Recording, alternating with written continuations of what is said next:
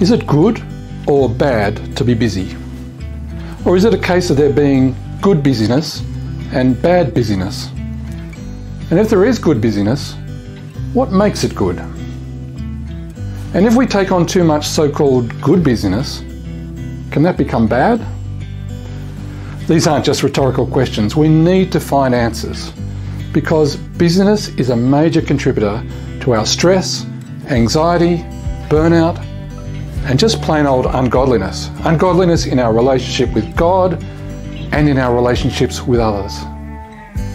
But to find worthwhile answers, we need to do some deep thinking about our lives. So join me as we open up the Bible and build a basic theology of busyness that actually hits the road with some very practical help for our daily lives.